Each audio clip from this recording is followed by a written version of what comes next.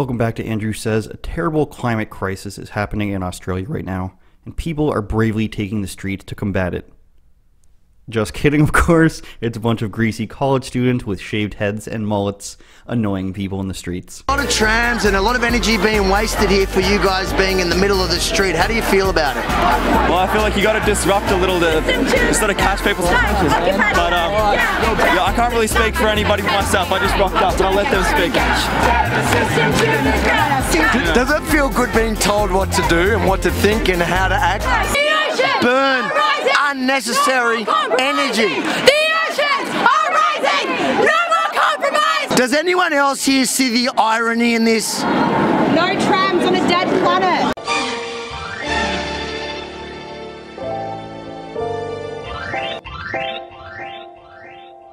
Bro, some of these haircuts, there's no way these haircuts aren't also stupid in Australia. There's no way it's a cultural divide where these haircuts aren't stupid. They look like extras from Mad Max movies. Oh, mate, you're going a little too fast. Mel Gibson would be proud. Welcome back to Andrew Says. I wouldn't lie to you, especially not about Mad Max haircuts. It's funny to see what the different protests are about on the other side of the world in Australia. I feel like in Canada, Australia is just like an inverted version of us. It's warm instead of cold, rugby instead of hockey, cricket instead of, poutine, that sort of things. These people are somehow unable to see the irony in what they're doing. They're a bunch of privileged youth taking to the streets to block traffic and disrupt other people's work days, other people's evenings, because they don't have jobs, because they don't have other things to do. So they are the privileged class telling people who are the actual working class what to do, whilst saying that they're the ones who are being oppressed. Imagine that. Imagine winning the lottery and then telling people that the government is holding them back. Doesn't make any sense. When told that there's a tram, or a train for us who don't speak Australian, wasting electricity by them blocking the streets, one of them says no trams on a dead planet, which I thought was very interesting because I had this debate with somebody recently about the Green New Deal, where I said if you implement something like this, the entire economy is going to collapse, and then what you want to happen is not going to be able to happen under a collapsed American economy. Now, if the economy collapses and America goes into supreme debt, and they're already in supreme debt, but if they go into places from whence they cannot return, I'll call it.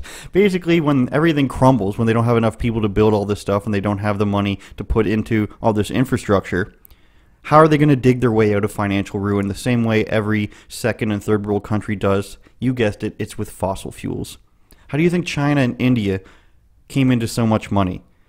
Hyper-progression through industrialization, which equals fossil fuels.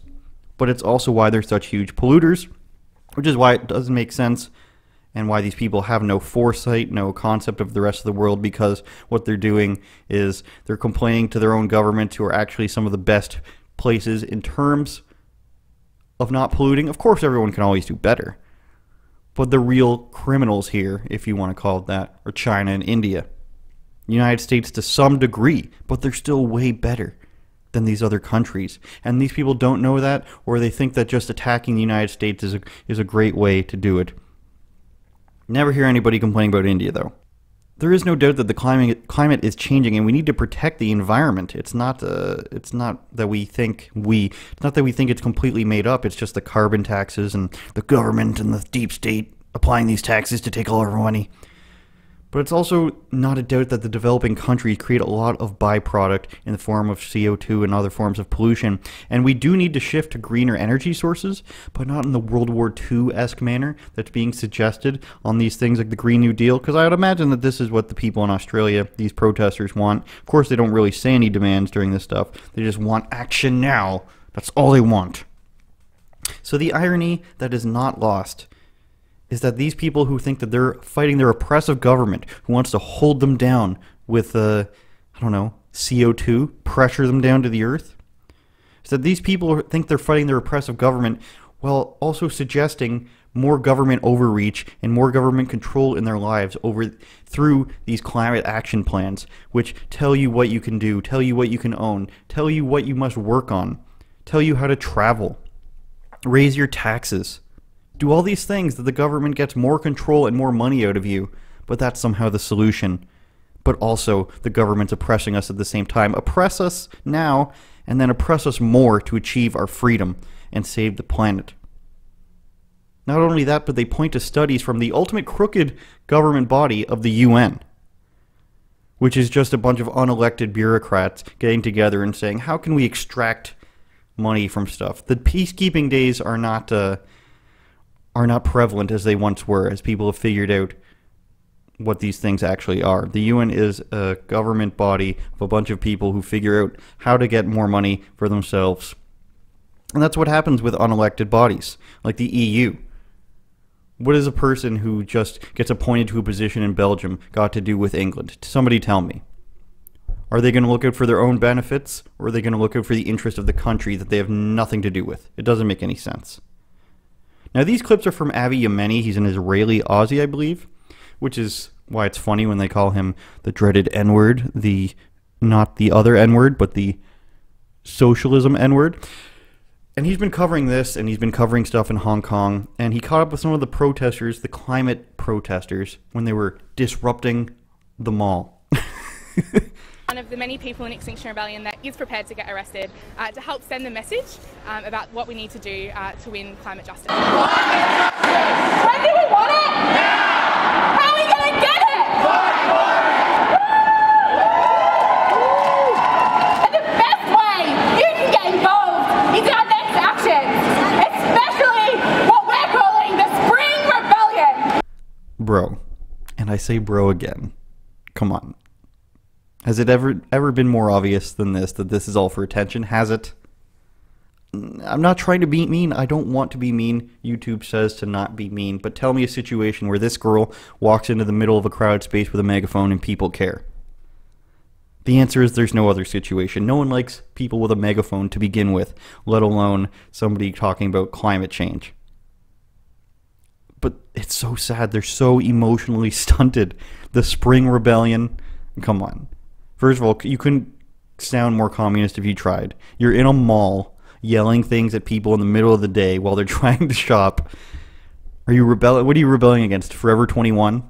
What's the popcorn stand? Kernels? We think Kernels has been contributing to the climate change. We must stop the production of popcorn. They're so ineffective. I'll talk to them. You guys are so ineffective that instead of stopping you when you're trying to disrupt the middle of a mall in people's days, that the cops are just like, let them tire themselves out like children. It's time the government wakes up and finds a set of new opinions about the climate.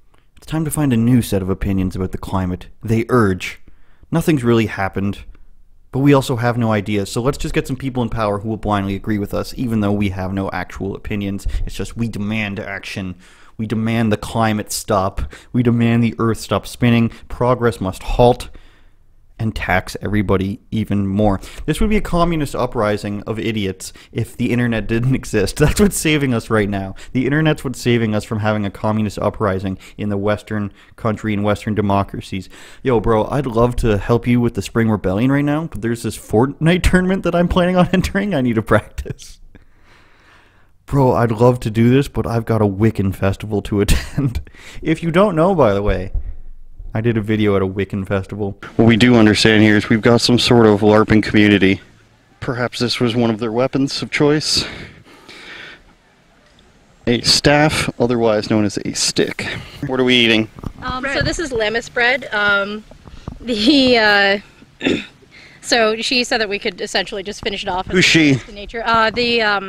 I don't know what her official title is because a lot of it is dependent on, you know, what someone prefers. So I guess you could just call her the Wiccan Reverend if you want. Okay. Pardon? Okay, she prefers that title. Okay, perfect. So Reverend Marie told us that we could finish the rest of the lammis bread and put the rest back to nature. Probably some of those people were looking to go to this climate protest, but they had a Wiccan festival. Sorry, bro, I'd love to rebel with you, but the spring harvest is coming up, and I need to share some bread with the earth. The Wiccan wheel is turning, and can't pass it up, bro. Sorry.